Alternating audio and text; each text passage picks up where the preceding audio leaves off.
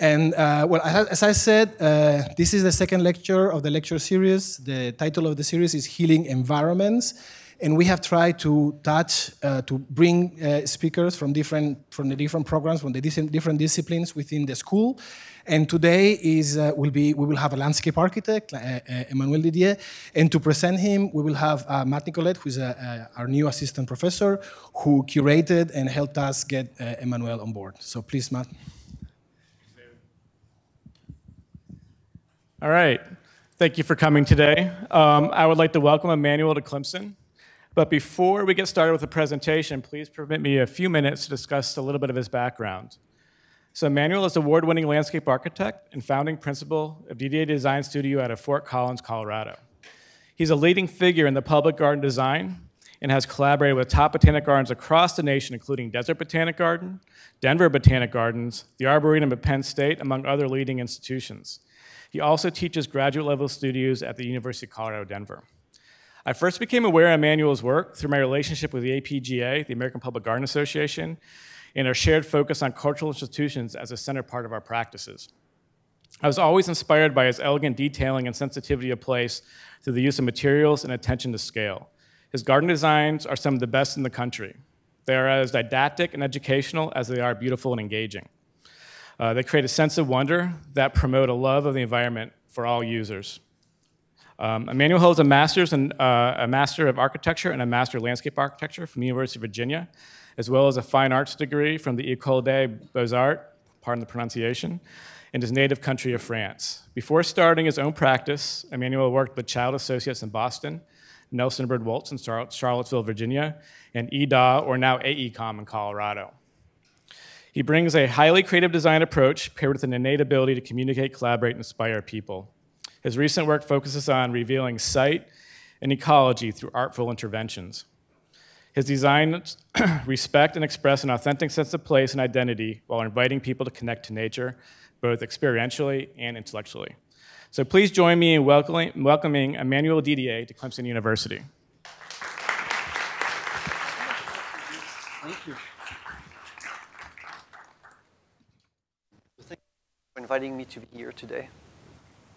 So Healing Landscape, that's kind of the title we gave for this lecture within the larger lecture series you have. I was just interested now, the time we're in, to talk about healing landscape, both as landscape that help us heal as much as we are healing landscape. And I think it's so interesting to think of those two actions actually being concurring and not in conflict, but actually supporting each other. So I'd like to talk about that today, about how we can help heal the landscape as much as we can help each other using landscape as a medium to find that source of inspiration and healing again. So I live in Fort Collins. I'm going to try to see.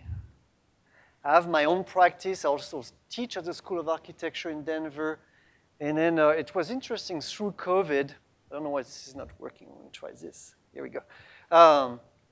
Through COVID, it was interesting how firms, like we had a lot of clients and projects that were with nonprofits that were losing revenue. And so we shrunk a little bit. But in some ways, that challenging times through COVID for the practice was a very good one for us to reflect on what we are most passionate about.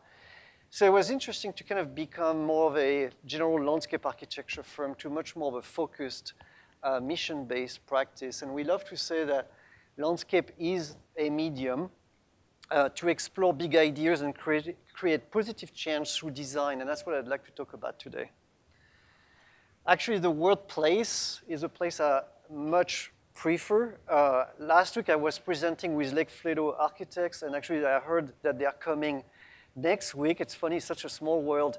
I love working with those architects. They also care a lot about place. And what I love about that word is that it doesn't try to make a distinction between architecture or landscape architecture or other disciplines and design. It kind of brings all of this together and talks about more of a geography and what we can call place.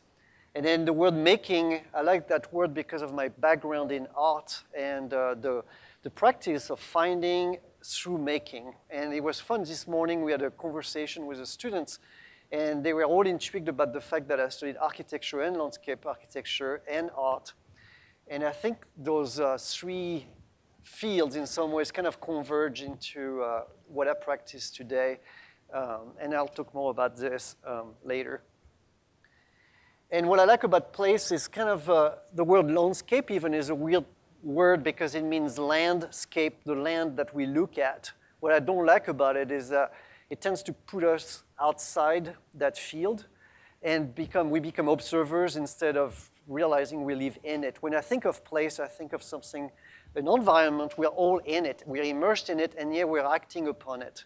So it's kind of interesting also that place to me is this environment that has existed for millions of years. In some ways, we come in with new ideas, new values, and the practice we do, design or landscape architecture or architecture, is to give form to new values.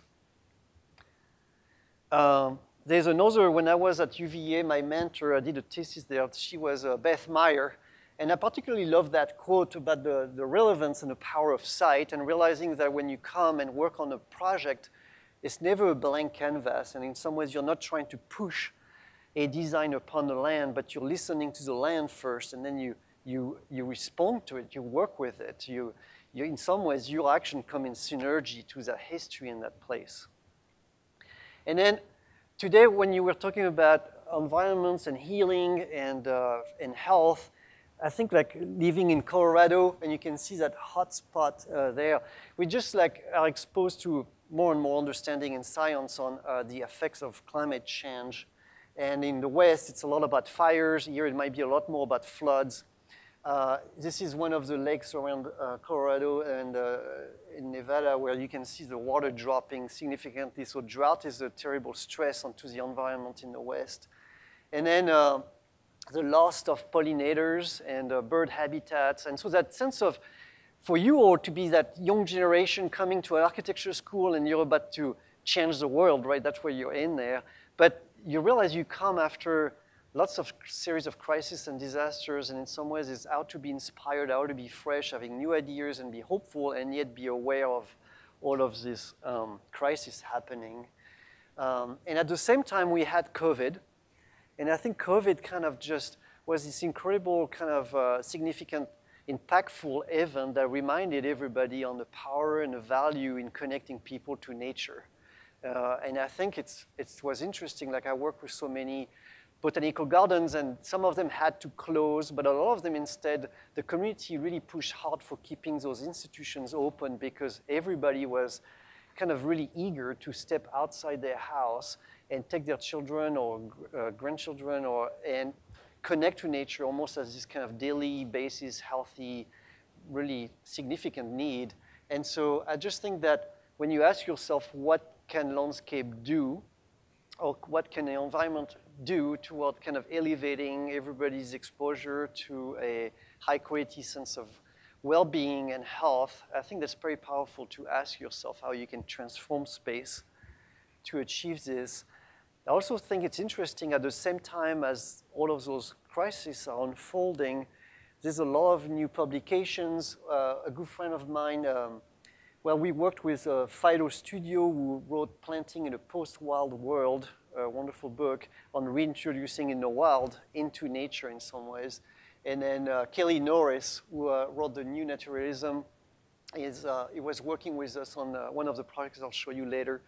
But what those books tell me, which is so interesting, mostly I come from France in a place of Versailles, which was all about imposing order into a place and nature. And now we live in such a different time where we're eager to reintroduce the wild into our cities. And it's kind of this radical change of approach to what it means to create place. And, but also what does that mean to take the cities where they are now, and how can you really successfully reintroduce wildlife and nature while living in it? I think is kind of an interesting question. So I'll share some projects with you. One of the early ones we did as a collaboration with the Denver Botanical Garden was a sensory garden. And it's what happens, I don't know how many of you have been to Denver, at the Denver Botanical Garden. Few people, that's good. The front row, the back row is sleeping. Now, yeah, if you go to Denver, it's interesting. Right in the middle of the city, there's this botanical garden with a lot of garden rooms or programs. This was one of their programs where they have a direct access for people with special needs. So they have a lot of hospitals and institutions. And what they do is that some of those hospitals are fairly urban institutions, and they don't have access to land to do a healing garden, for example. So they are doing a collaboration with the Denver Botanical Garden where they take people on tours or programs for 2 or 3 hours. And the space that they had available was this kind of sunken room right against a big concrete wall. And it's very hot space. And the question was, how do you turn this place, very urban concrete space, into a comfortable place for people to come connect to nature? So here's where we are in Denver, moving in as part of the Denver Botanical Garden. And here is a photo of the after. And you can see on the right side there's a historical building, very large concrete with south-facing this way, so it builds up heat all throughout the day. And then most people enter this way. And so in some ways, this room felt very uncomfortable at first. It's almost like going to the zoo where you're looking down onto people. So if you can imagine, if you already come and you feel distressed and you come to kind of calm down and connect to nature and you feel observed, that's one of the conditions that is extremely uncomfortable.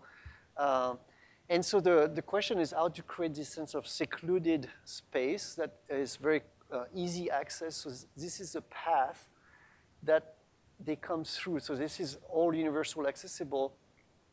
And talking to some of the educators and people that were going to do the program, they couldn't overpack the space because to move some of those children, they come and they have severe disabilities where they can't move at all. And they're in those wheelchairs that are electrics, and they need a fairly large amount of space to be able to move around and gather. And so when we did it, we looked at the climate of the room and realizing that having a large shade structure against this wall, here is a big wall, and really kind of intensify the planting on all edges to try to take the scale down and create that sense of immersive expanse, as well as flexibility where you could choose, depending on the time of the year in Colorado, like in March, you could really have a good time being in full sun and you may really appreciate the full sun. But in July, you do not want the full sun. And so be able to choose and evolve the place depending on the time of the year. And then a lot of the scents, like scent, visual, taste, and touch, those were all distributed throughout. And so I'll talk about that, but there's a lot of research being done, and actually when I went up to VA, one of the hospitals was doing a lot of testing and research. It's interesting that it looks like you have a great program here with a lot of people doing research and evaluating the post-construction and really realizing whether things are effective or not. But one thing that was being discovered at the time was that if you can really allow people to disconnect from the source of their stress and be immersed into something that creates back that sense of positive change by touching things, smelling them, how do you allow them to kind of move their mind to a new place and recenter themselves? There's a lot of powerful value that it kind of helps lower blood pressure. It kind of helps with attention.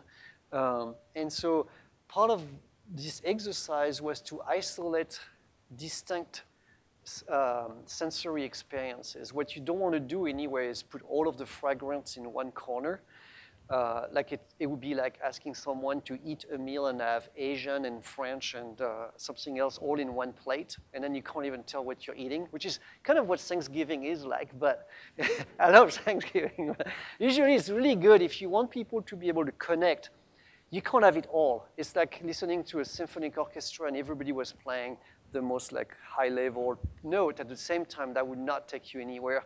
You want to be able to subtract some senses in order to emphasize some of those senses. In some ways, you can't have light if you don't have dark. You can't have dark if you don't have light. And it works the same way. You can't appreciate something really refined in terms of taste or smell if something is really loud next to you and really bright. And so you try to think about how you can really carefully think about the journey and how you move people through and expose them to distinct senses as they go. Here is what when we were doing a model, we we use 3D software to try to account for scale. It's a lot about scale. I think immersing people into nature is all about how you bring that urban scale down to something much more at the scale of the body. And so looking carefully at the heights of some of those textures and plants, the shade, and we came up with this table that you can move, and it can be raised or lowered. So depending on the need, if you're coming with a walker, you need plants. Maybe this is maybe actually a good height. So what we did, we worked with those groups. We took measurements and we tested the idea: is it best to have this or to have this? And realizing that if you're in a wheelchair and if you want to do some gardenings for even just half an hour, you can't ask that person to have their arm way up for too long. You don't feel good that way. So you want to be able to carefully think about what is the right height, and then what you realize, diversity is good.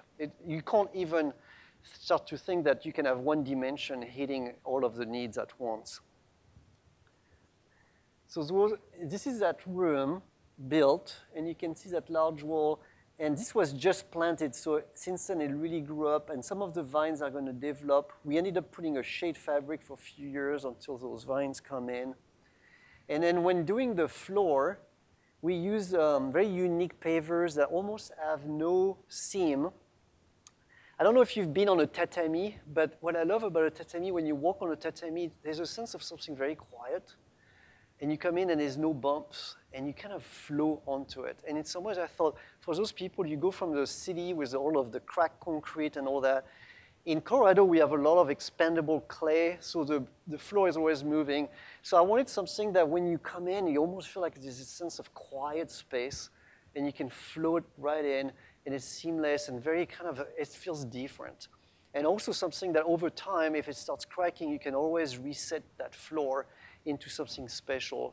And when we did the composition, I'll go back a few slides, we played with the sense that I wanted the dark bands around the perimeter so that it glows in the middle, and I also wanted the dark on the edges so that plants, in contrast to that dark gray, seem even more lush and alive and bright green. So you can see it's very subtle, but it kind of works at almost lifting the center of the room, and then it lifts the plants by contrast to the dark. So what I'm saying is that someone asked me actually, what did I learn in art that echoes what I do today? I think the biggest thing was realizing that color matters.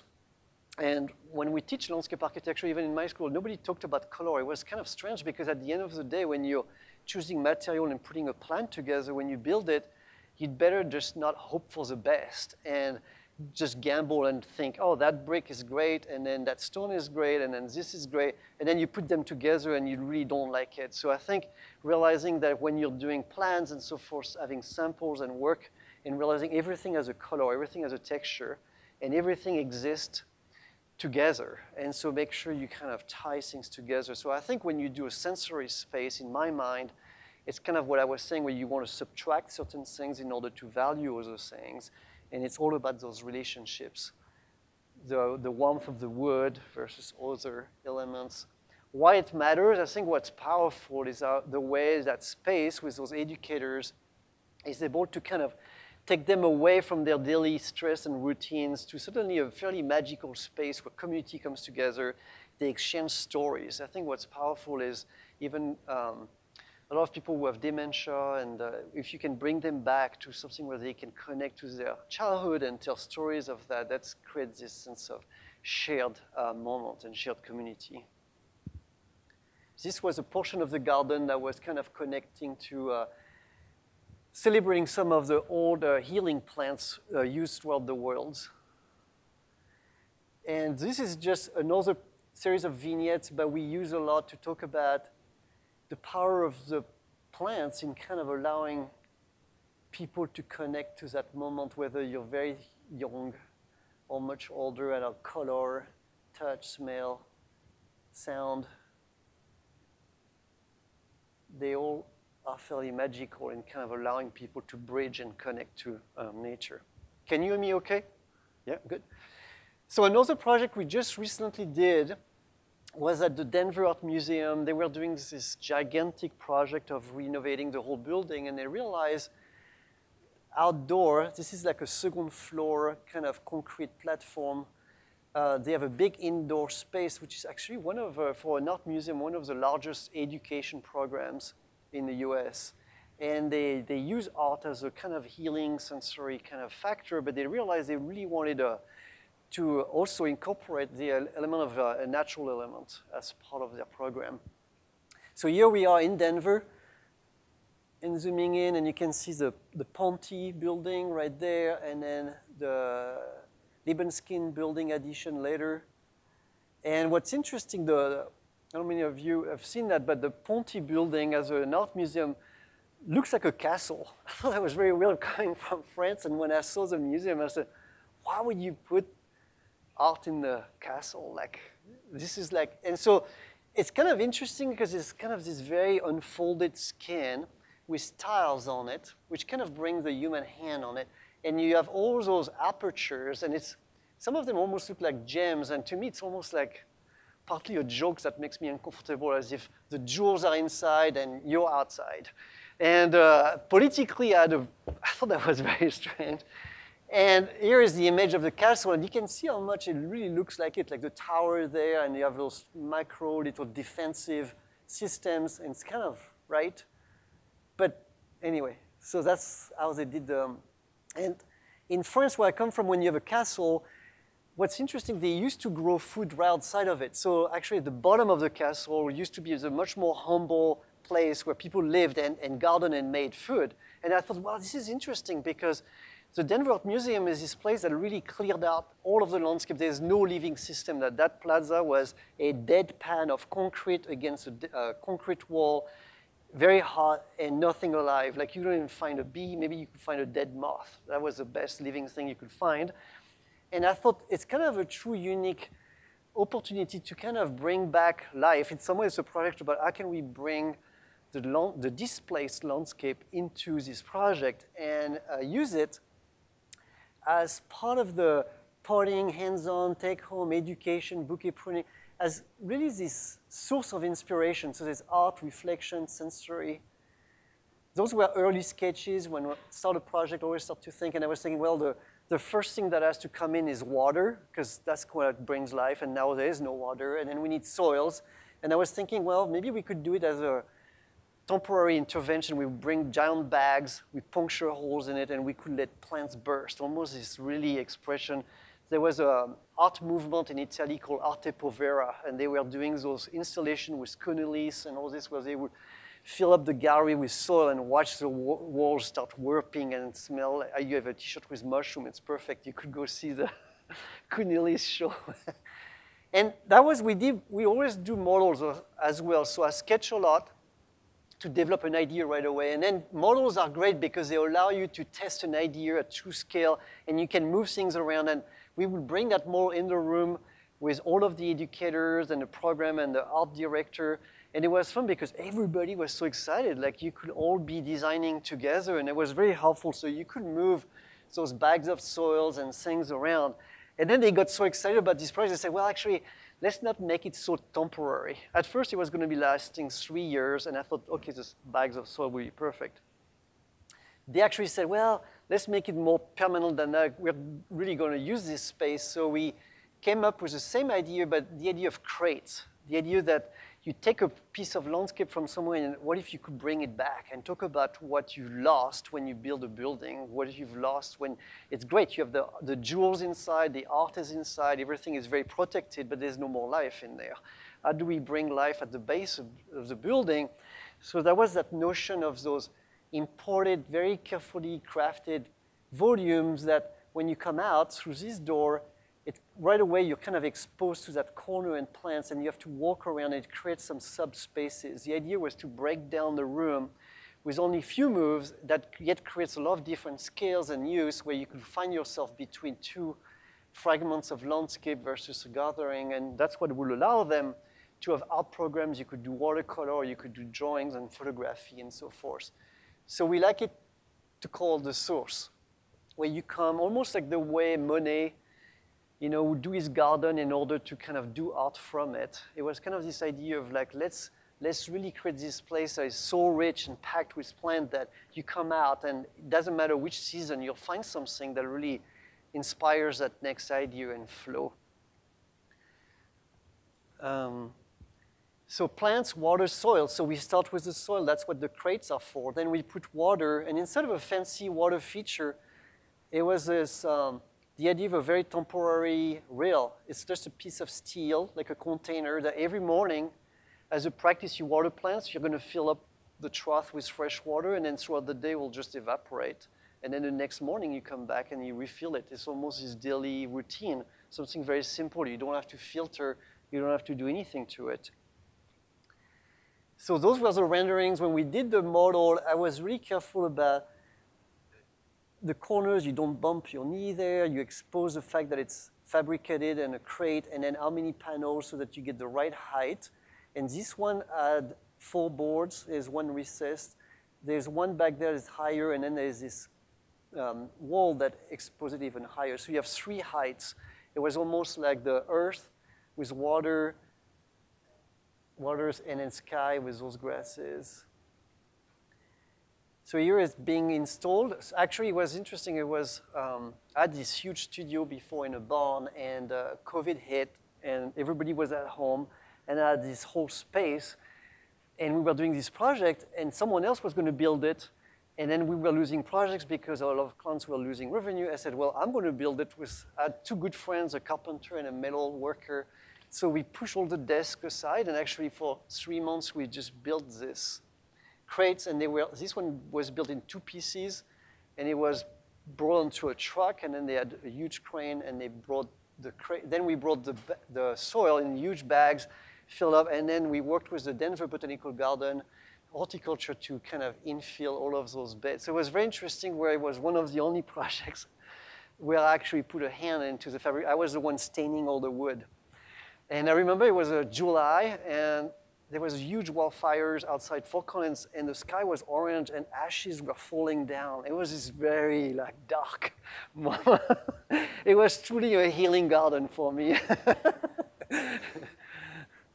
This is a great friend with horticulture and was installing the place. And what I love about it is that they had done that really nicely, where they invited few key members, people from the art programs, as well as the horticulture, and we were there. It was like through the end of COVID, and we were all, I mean, COVID is still happening, I shouldn't say the end of COVID, but it was a time when you couldn't be in an office, and we were all there together building this garden together. And here is that beam of water, and the idea was to play with, you see that window? The fact that a window in a museum is kind of very culturally crafted so that you let a little bit of light, it gives you that little glimpse of the distant landscape. And I thought it'd be fun to, at the base of the building, bring back life and water, but it's almost one of those windows that allows sky to come down into this project and kind of celebrate that distant view and life coming back.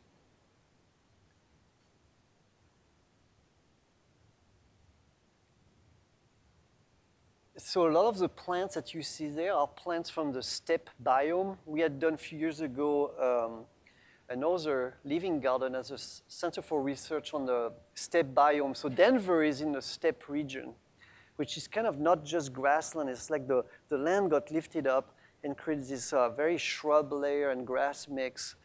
And you find that biome in 4 regions in the world. There is Patagonia, South Africa, and then Mongolia.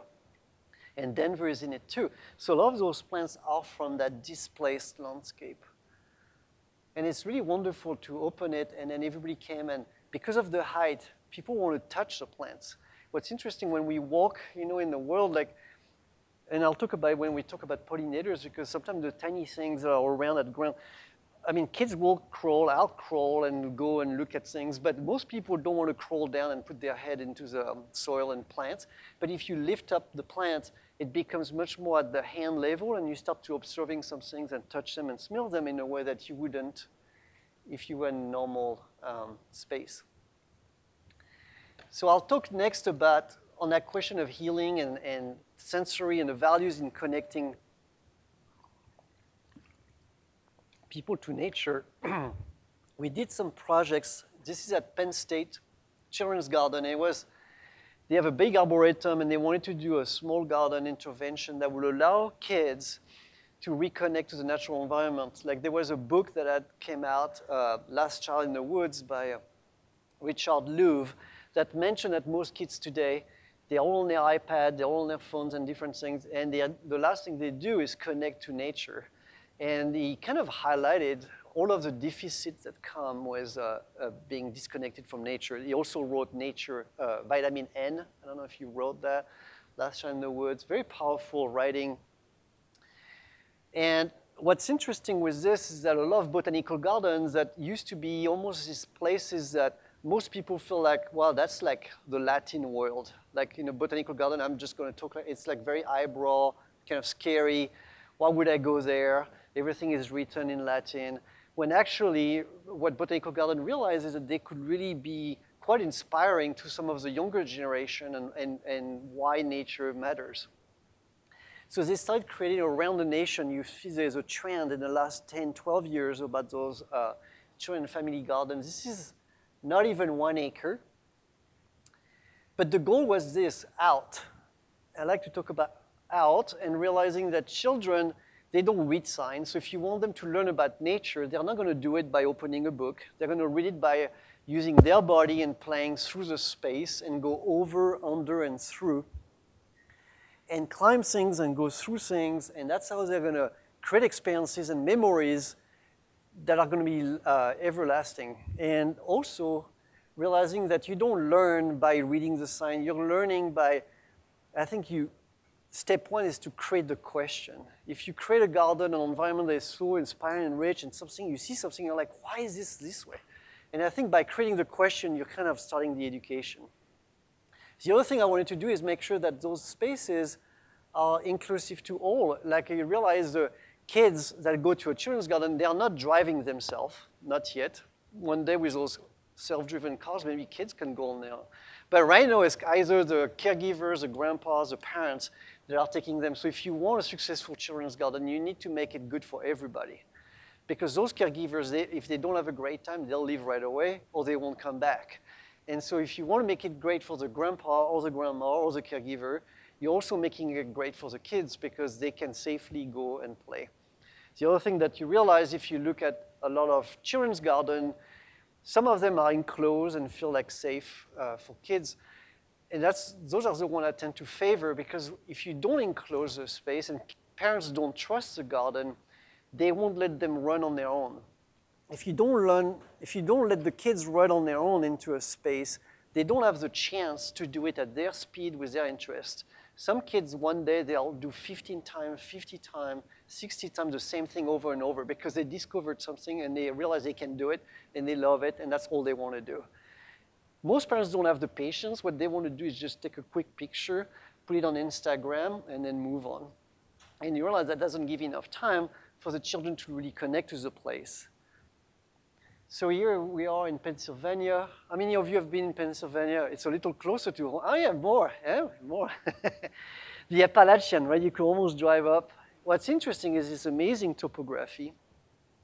And State College is right in the center. Also similar history, so because it was an ag school that became a lot more. And like Clemson, I realized this morning I was walking around campus and realized it was an ag school when it started. And now a lot more to it. But when I started that project at Penn State, I didn't know what that garden was going to be about. I had no idea. I knew it was going to be about taking kids over, under, and through, and exposing them to nature, connecting, making sure they can fall in love with the natural environment. What I realized is flying over, one day I realized I had never seen a river going against mountains. I mean, how many of you went to school and learned that when it rains, the water falls down a slope, goes down in the valley, follows the valley, and then one day either goes to the Mississippi River or the Atlantic Ocean or whatever, right?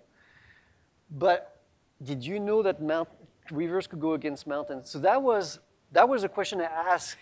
It's kind of like a children's garden where like, what's going on there? Like, why, how did that happen? So it was wonderful because one thing that I strongly care about is whenever I do a project, I love to think that a project has a story. If it doesn't have a story, it's not a project yet. What I love about stories is that we all own a story. So when we do a project, it's kind of the whole team and the client, and everybody owns the story. It's not about me, it's not about you, it's not whether I like this or I like this. At the end of the day, if we have a strong story, you make all of your decisions around the story. Is this good for the story, or is it not helping the story? And in this case, that becomes the story, the geology, geomorphology, realizing that Pennsylvania is a dynamic terrain. It's always moving, and it's been changing for millions of years and continues to change. And it explains everything about the economics in Pennsylvania, where you have agriculture, where you have forest. It's all dictated by the geology. And that's really amazing. And for kids to go into a garden and learn that without reading a sign was kind of the mission of this garden in some ways. And the way we organized it, it was just a flat field at first. We had to create that topography. And we wanted to celebrate those ridges and valleys and the story of water finding its way through the cracks. I forget this is not working. So what was interesting, when the director of the botanical garden realized we were going to do something on geology, he wanted this to be really grounded in science. And that, I think, is another key aspect of any given project, is to always go back to the science and the research and not just kind of make a kind of story, but really try to find what's authentic about this place. We had this amazing professor. His name was Duff Gold, of all names, as a professor of geomorphology. That was fantastic. And he told us a lot about what happened and why you have a cave in the limestone and not the sandstone, and the way it erodes away, and why you have sinkholes. And we thought, wow, we should do a garden with a sinkhole in it. So I want to show you that. So when you enter, and you may not get the story, but the story here is the way what used to be a mountain is now a valley. And that's a story. So when you come in, you realize that the top of a mountain or a ridge around Pennsylvania is actually kind of like a cupcake, almost like this. And then it goes down. And what happens is, millions of years ago, the African plate pushed against the American plate, Africa, and it created those ripples. So the stone plate got pushed and made, I'm not going to draw a diagram, but it created those waves. The top of the waves, what used to be a mountain, was all cracked because of being pushed from under. So over millions of years, it just eroded away. But the bottom was so compressed because it'd been pushed, very hard material, so that doesn't erode, and that stays a mountain. So it's interesting that today when you walk through that landscape, when you walk in a valley, you actually walk in what was a mountain. I just thought, wow, that's pretty fantastic, the fact that things can be reversed. We always think of the landscape as being it. And I think for everybody to realize that landscape is alive. It's always flowing, it's always changing. Change is not a new thing. And learning how to accept that and live with it, I think it can be very powerful. So when you move in, you go through a crack, you discover the valley. The valley is where you grow things. It's scaled 1-to-1. You have the raised bed. You do a lot of hands-on activities. You find worms. You have a cloche because of when the winter comes over there, it kind of helps extend the season. You can save some old fossils, or you can save some bones, and you can save, it's kind of like this attic, this magic attic and magic box where you can have a lot of things and build bird houses. But it's also a great place to tell stories and do group activities where you can go and do fetch all of the pine cones you can find, or all of the acorns you can find, and you come back and you can learn and tell stories.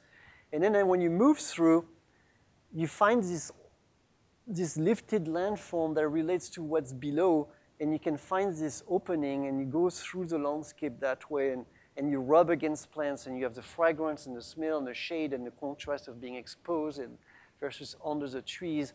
And you come and find those fractured places that lead you into discovering the place. When doing this, you can see the scale of this child through this crack.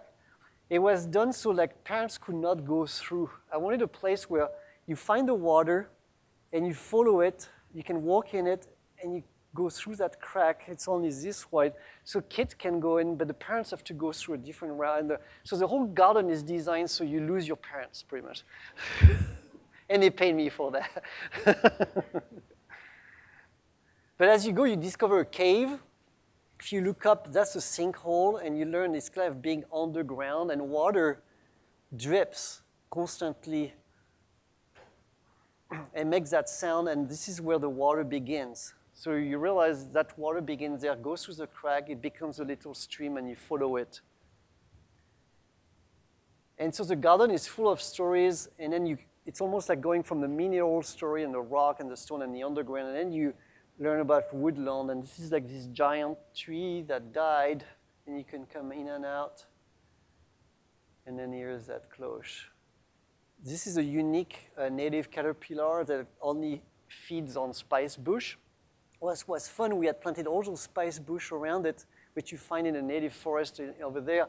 And the day of the opening, there was a little caterpillar, a real one, that came, and nobody put it there. It was just there. It was so much fun that we did this giant sculpture of the caterpillar. And the kids love this caterpillar. We have to repaint it every 6 months because it just rub it all the time. I'm going to show you another botanical garden that also wanted to do a children's garden. This one is not built yet. This was done actually in collaboration with Lake Fledo Architects.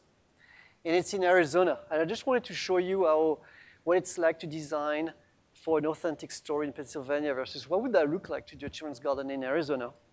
A different climate, as you know it. Here we are next to the Papago Buttes and the grid of Phoenix at the Desert Botanical Garden. And what they wanted to do, they have this amazing existing series of gardens. How many of you have been to Phoenix? Yeah.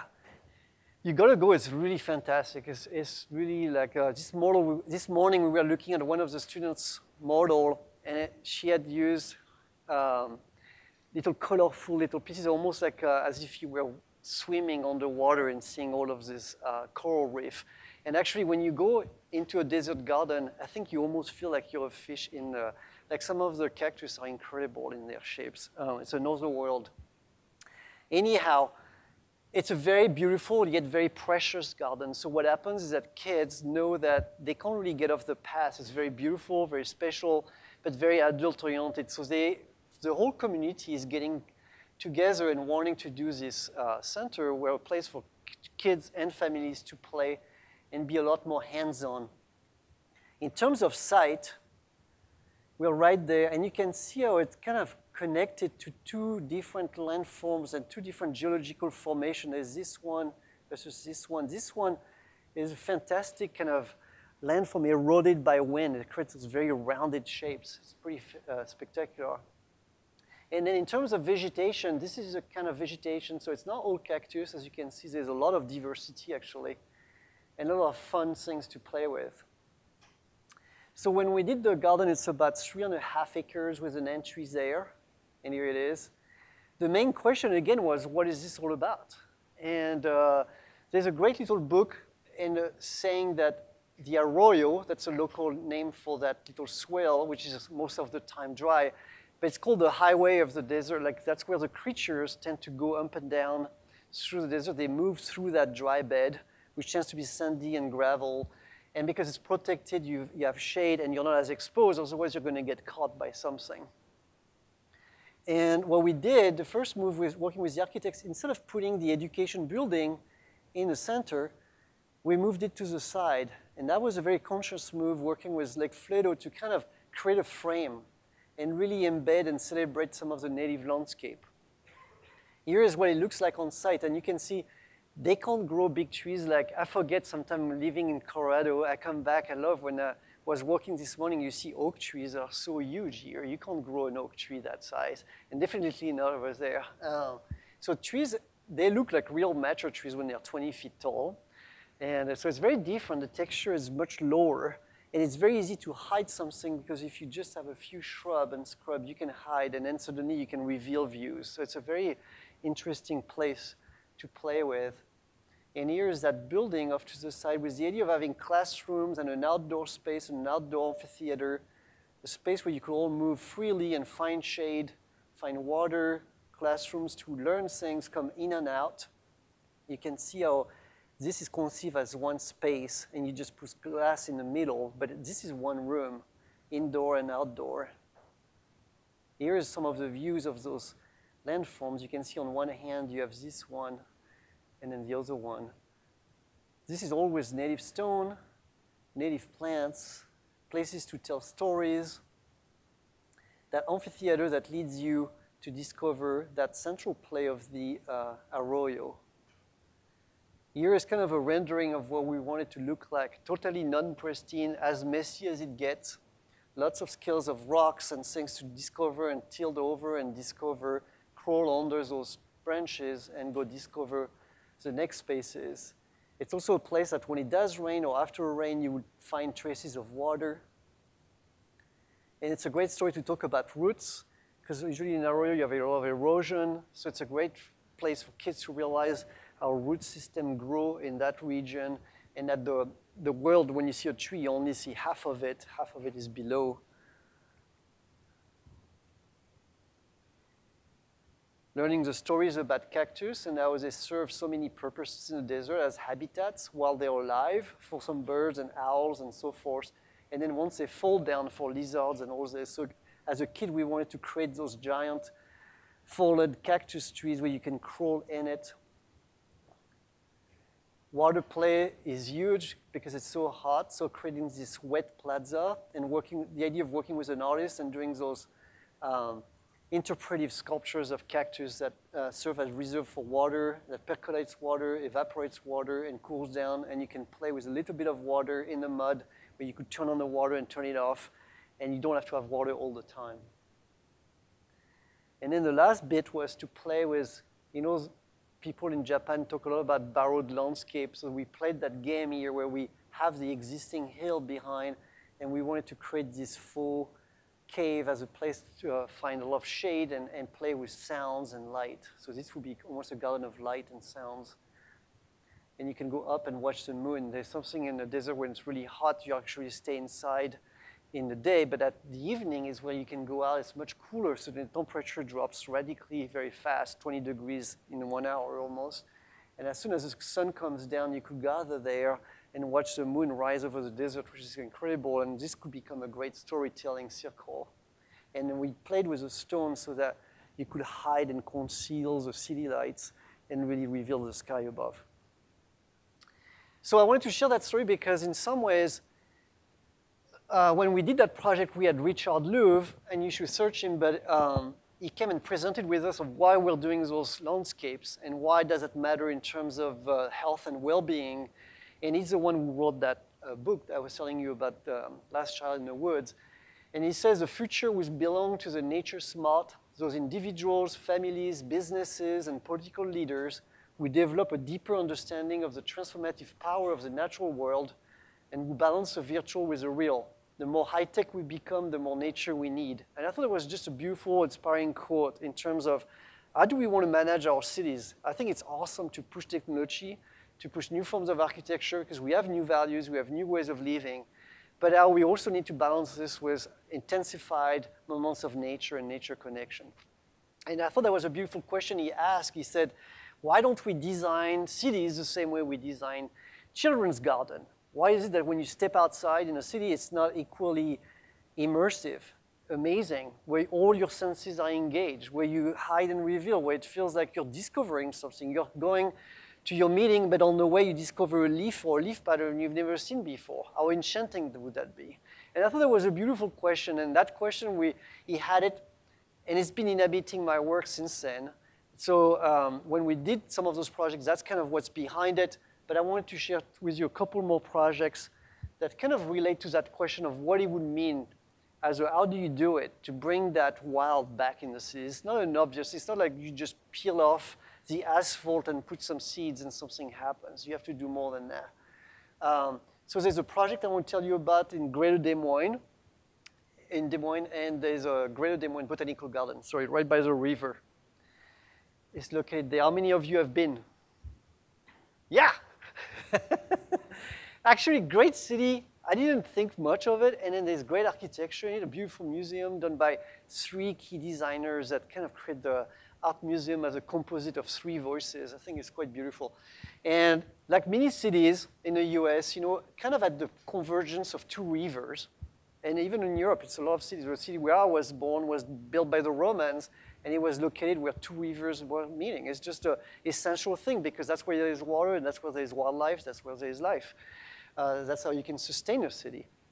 But like many American cities, when they are developing, they cleared the heck out of it. Like the river doesn't have any single living thing along its bank. It's been mowed and mowed. It's very hard. Now finally you see a few trees. It was just some of the effects of the Army Corps of Engineers wanting to calculate flows and flooding and so forth, and really clearing any wildlife along it. And yet there is this botanical garden there located along the river. And what's interesting when you zoom in, this is the existing extent of the garden right by the river, but very formal, very cultural, quite beautiful, but very kind of held back. And there's a wall between the garden and the river. And so we came to this project, and I was thinking, this is interesting. This place is right at the base of a very steep slope. Why is there a slope there? What's happening? So we did some research and realized that this land is actually at the southern tip of an ancient glacier deposit. So it's interesting. There was a glacier that came all the way down there. That's the southern tip of it. And when they move, they deposit.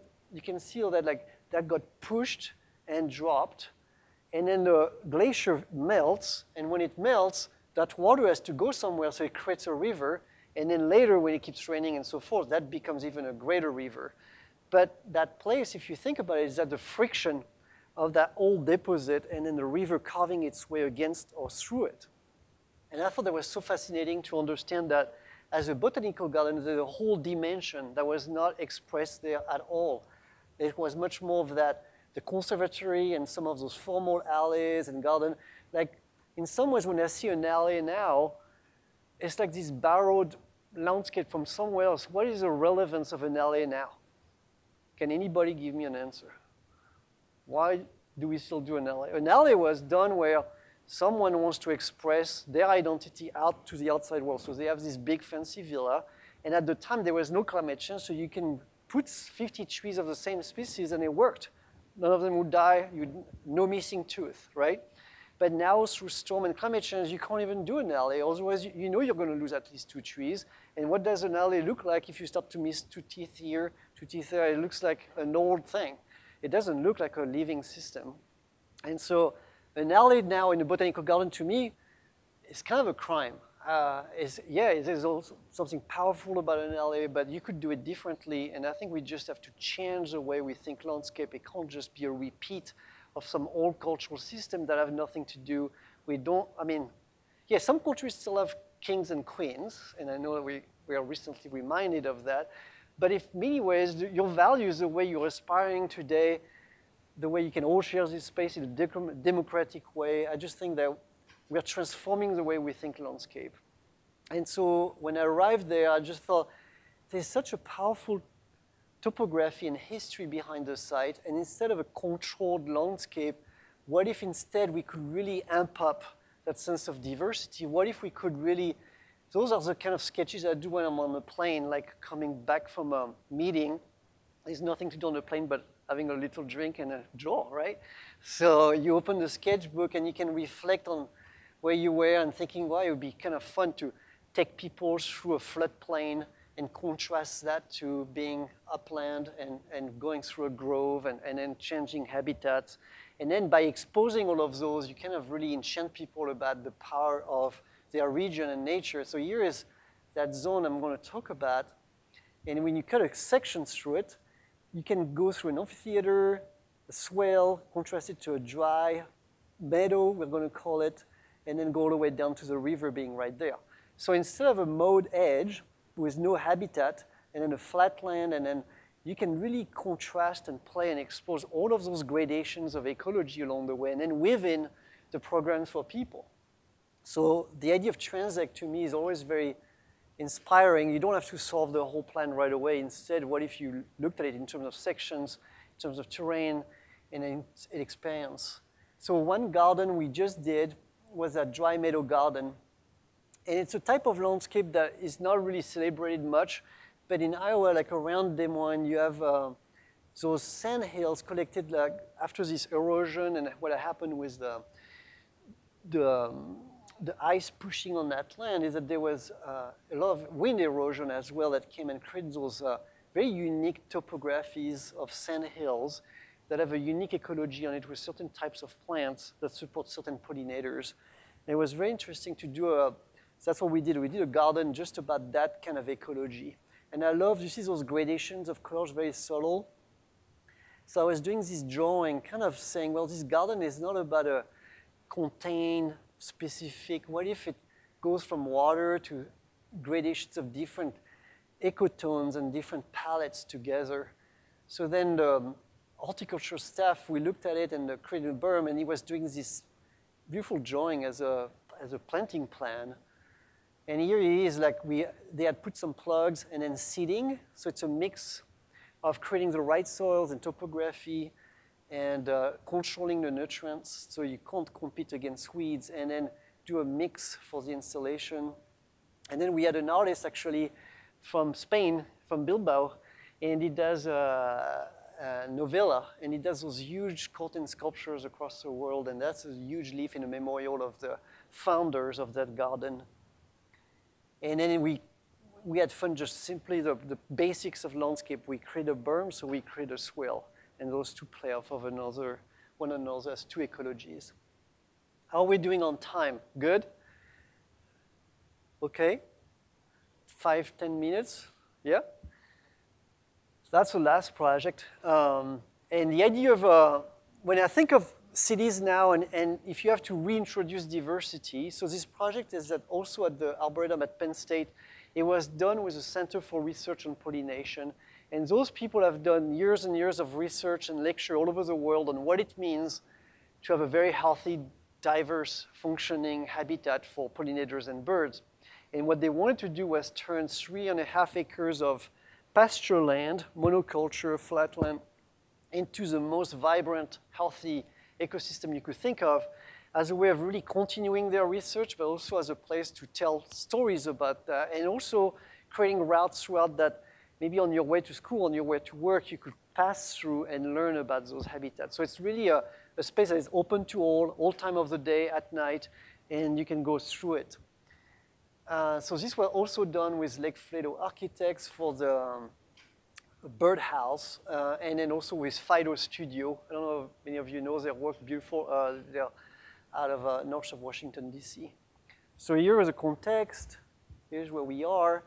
And I want to talk about that too, because I think for you all, it's one thing to think of architecture and landscape as art, but you realize you really have to bridge it with science. And the more you can balance those two brains, science and research, with art and intuition, I think the more powerful it gets and the more relevant it gets to everybody. So those are just two slides to, when we met for that project, I had about 10 people doing. They have their PhDs in research on pollination. They had huge theses. And I asked them to convey to me the essence of their research and what we should know so that we can do a successful pollinator and bird garden. And we extracted some of those design principles. And this was a children's garden I showed you, and this is the rest of the arboretum that is very established. And this is the extent of the site just after construction. And we'll talk more about this disc. I want to tell you, like, when you arrive in the garden, you kind of arrive through this, and you come upon this giant disc, which is roughly 90 feet diameter on the inside, and then a series of berms and hills.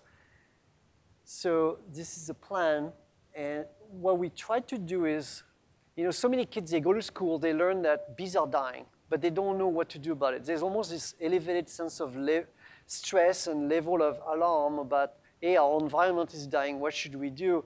But I don't think that we're giving them the tools to be inspired and on what to do. And so in some ways, one of the things about this garden was to give people who just have few pots, what could they do? If you have a backyard or a front yard, what can you do? Versus if you have a bigger space, if you're a campus, what can you do? If you're kind of a region or parks or versus a larger system, what can you do? So we tried to take that questions at multiple scales. And the way to do it was really to manipulate the ground plane, to go from a very one type of condition to as many conditions as we create. So realize the goal of that tilted disc was to, first of all, it was a statement. It was saying, where are we doing with pollinators across the world? And creating this tilted disk to me was almost like the Earth unbalanced. There was this non-balanced condition. Something is about to happen and flip and expands that. I also wanted to make sure that when you arrive, you feel comfortable entering a pollinator garden. So many people, when we ask them, they say, oh, it's great to do something pollinators, but are you going to have bees there? Am I going to get stung? So they want you to do something about pollinators, but over there, and then can you give me a garden here? They don't want to be mixed with it. So in some ways, if you think about that, you want to build that sense of trust and the feeling that it's going to be okay. And so what I thought is that if you arrive on the garden, almost looking at it from above, it's almost like looking at the world in Google Earth. You're all using Google Earth. When you look at Google Earth, there's no smell to it. It feels very safe. You don't get stung. So you feel like, hey, I can go in there, and you can start zooming in, right? And as you walk around, you slowly find yourself immersed into this environment. And you can see how sculpting the ground plane allowed us to suddenly go from one monoculture to all of those diversities of different conditions. And here is the overall place. This was just after a few months of establishment of the plants, so a lot of the woodland needs to develop. Here's that disc I was showing you. You enter from over there, and those are the back ridges we created with that birdhouse. What I wanted to do was flip that relationship, feel like you're entering a garden where it's about pollinators within the world of people, to suddenly flipping it where you feel like you're a person entering the world of pollinators. And by doing that disc, you go from feeling like you arrive from above to slowly, as you move around, you may even be on your cell phone and you don't notice you're talking to your mother or something, and then you find yourself where you can enter the plaza and you find yourself almost eye to eye with pollinators. That's a very different sets of relationship. I feel like sometimes playing with those sets of relationships in a very intentional way can really what can be inspiring or revealing to people. If our role, like some people say, what art does is to reveal. I think as an architect, as a landscape architect, that's one of the powers you have, is to reveal things and to create new sets of relationships. And the same way, I chose that slide because as a landscape architect, I want to talk about in some ways the ground plane, the topography, but also the soils, the way you assemble soils is the armature, is your architecture. And that's where all of the living systems will develop on it. So if you want to create a lot of diversity, what you realize, you can't just have one type of soil. What we think is dirt, it's not dirt, it's soils, and with an S at the end. And realizing that to increase all types of habitats and diversity, you have a lot of opportunity along a section to create a lot of different conditions. And that's what allows a lot of more diversity in terms of what you can grow there. Some plants want well-draining soil. Some plants will want very saturated soil. Some plants want a lot of shade. Some plants want full sun. And so to create that diversity and extensive habitat quality within cities, you realize that I love Richard Zouv's question because in many ways, we'll have to start sculpting those areas between driving lanes and things so that we can create those immersive experiences with a lot of different conditions. Within it, I wanted to create what I call the beehive or bee house, where you can go and you share a moment with actual living bees. This was designed and intended to kind of shield from the direct sunlight. And then you can find the bird house. And it's really a contemplative place where you can go sit. You have chairs, you're on campus. A lot of students go there, they bring their laptops, and they do work while watching birds and dragonflies interact with this environment. This is after 1 year of growth. But you can also just, what I love about parks and gardens, they are kind of art forms, but it's not in a gallery that is removed from the world we live in. What I love about landscape, it's outside, and you may just walk through it with your dog. You may just take a stroll with your young ones. And it's really a place to learn, discover where pollinators live. It could be a way of reducing stress after work, or maybe you're going to work. But if you think of art inserted into everybody's life on a day-to-day basis, this is maybe just a pausing moment to observe things. Yep, thank you.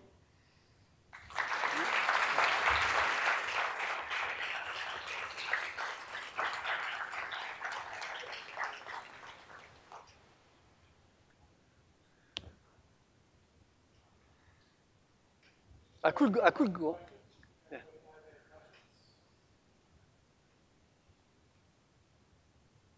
Yeah.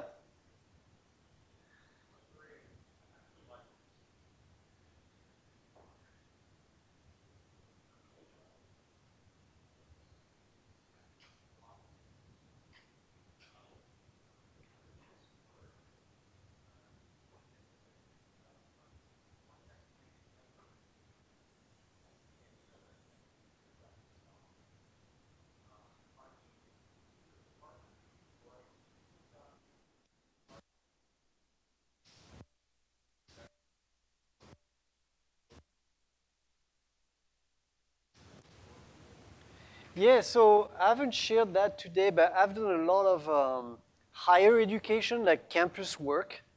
And some of the time also we've done with childcare, or we've done a place actually we volunteered. It was actually really rewarding. It was a safe house. It was for kids that, and almost a place for trauma happens. And so what I share with you almost here is kind of the more intensified work that allows us to advance the research and understand. And I think you're pointing out to almost another fold I think I want to explore is how we start disseminating this science into playgrounds, schools, even like just streetscape. So the campus work actually I've been doing is helpful because you end up touching the street, you end up doing spaces that are open to all on all times. You don't have to go to a botanical garden. That project was a little bit like this, where it starts to become part of the larger fabric of the campus. But I think what I'm saying here is exactly right, is how do you take that and now disperse it even more into the public realm, right? Is that what I hear? With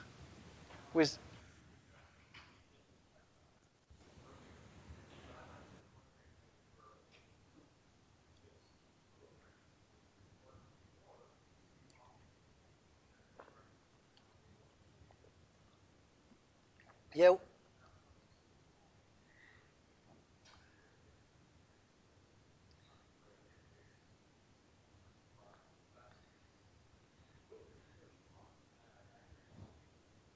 Yeah, so where I teach at the University of Colorado Denver, Lois, she has been doing programs where the goal was to enhance playgrounds and so forth. And we've had studios actually trying to explore that.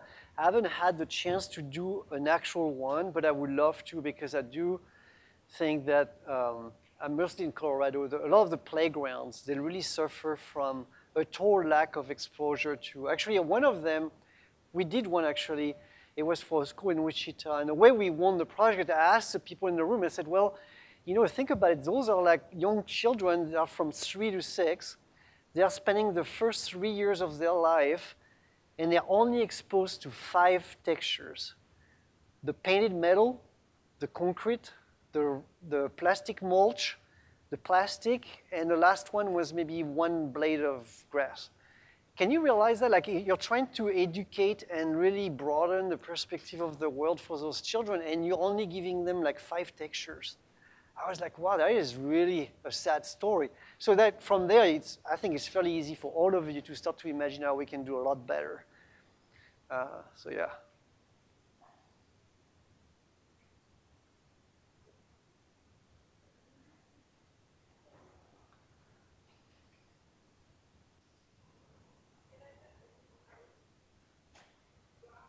Oh, I have to turn off mine.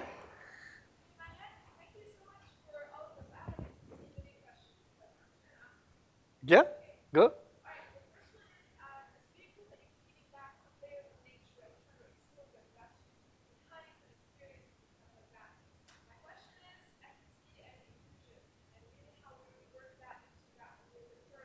Yeah.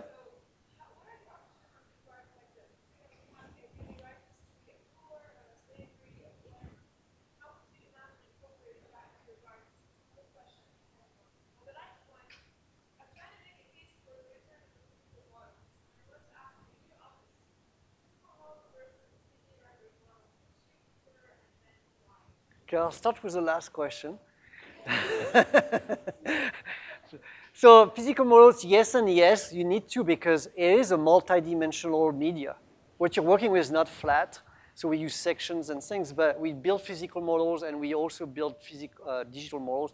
We actually, for the step garden, it was fun. We did this thing where we did a first model, which was almost more about experience. And then we did a refined model, try to understand how to use stone in a very unique way without using any concrete, so we're not putting any chemicals in the ground and so forth. And then we scanned it, and we did a 3D models digital that then we can play with it and put a camera in it and really test the sense of scale. I wanted to make sure that in that garden you could feel like you don't have to push too high, you don't have to go too low, but it's going to work to create. So I would say what's great today is that you don't have to choose, you should do both, and I don't think you should. I mean, models are essential. They're all over the wall in my studio, and a lot of architects that I work with, they do models. So great question. The other one is a great, even more deeper, more interesting question. And the way, so for example, in Denver, it's interesting when you look at equity and how to take what we learned here. Like when you look at the city of Denver, they recently did a survey of tree canopies and realizing that all of the wealthy neighborhood had a lot of shade. All of the more less well-served neighborhoods were really lacking any sense of tree canopy. And so I think there's a great program, the Denver Botanical Garden, for example. We do those projects with them. It's a way of extending the research, finding the right species, and then they have this great program where it will allow to create some interventions with new trees, and realizing that in tree medians we can remove a lot of pavement. So that's the studies they are doing right now, and looking at can you go by mixing young tree saplings with older trees, and by mixing it in Denver, it's a harsh environment and it's very hard to grow a good tree. So the more you maximize that sense of diversity like this, the more you can start to account for the fact that you're going to lose some trees over the years and you'll still have some trees later. So I think what I see is that those gardens are almost like the catalysts for change.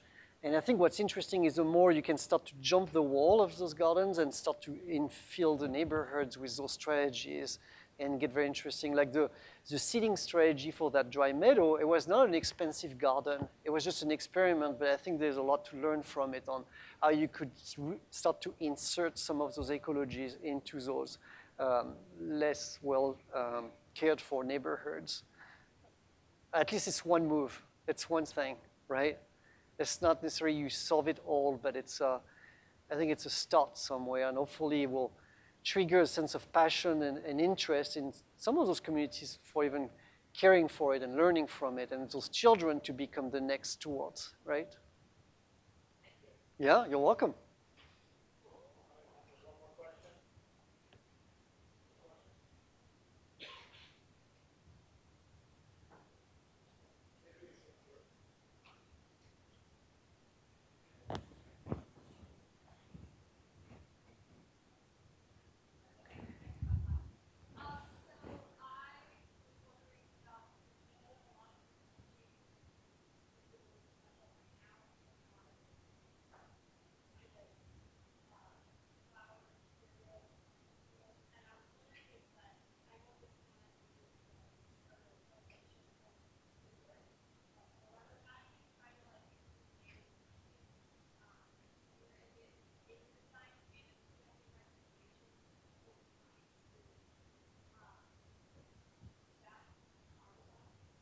Yeah, no, it's a great question. So, and that question is even more relevant in a place like Denver. So like right now, I'm doing a project with the university.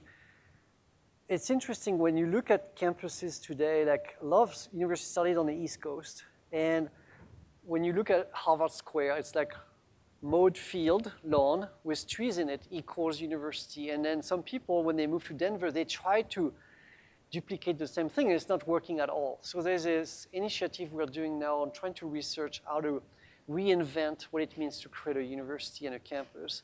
And where it goes with this is that, and that's what we learned also on pollination, a lot of those are native plants actually of Pennsylvania. And some of the seeds, you can't even find them. You have to go in a while to collect those seeds. That's what happened with the one in Des Moines. We had to go, they had a group of people go to those places in the fall, collect a lot of the seed heads, and try to propagate. And then Denver, for example, when we did the step garden, they are testing some of those plants, and then now you start to find those plants at the nursery. So I think the step one is there's a research. When we do those catalyst unique gardens, the goal is to make them as beautiful and inspiring as we can so people start to want to use more of the native plants, realizing they are beautiful and even more beautiful. I think like in Colorado, for example, a lot of the native plants, they have an ability to take on frost and snow in a way that is really beautiful. And so if you can kind of reveal that beauty to people, you can create a cultural change. And then the beauty of those native plants is that they are better suited to supporting native habitats because bees and pollinators, they kind of co-evolved with those plants. And so if you give them native plants, they will find the food that they need to sustain. If you import plants from elsewhere, they may have no relevance for some of those species of pollinators. So it all ties together. So I think you have the research, you have kind of those revealing to people, and then what's interesting is to see the industry of landscape and nurseries and so forth starting to evolve and allow people to buy those plants so that they can transform their own backyard in some ways. Does that answer your question? Yeah, okay. Hey?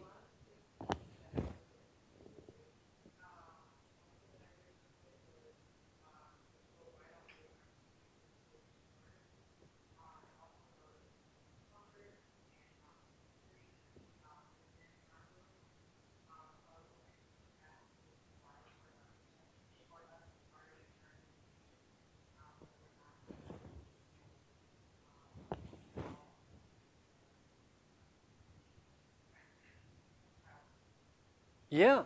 So what I'm hearing, and I did both degrees, I did architecture and landscape. So I would say just work at getting, like this is a great school because you're all working together. I love how you have one floor and landscape architect and architect all together.